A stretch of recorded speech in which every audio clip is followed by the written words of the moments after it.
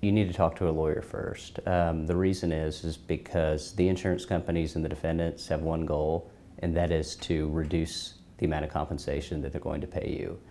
Releases can prevent you from coming back and holding the company responsible for your injuries.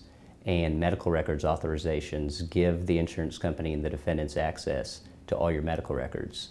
It's important that those releases and medical records authorizations are limited in time so that you're not giving the defendant rights or access to information that they otherwise wouldn't have if you had consulted with a lawyer.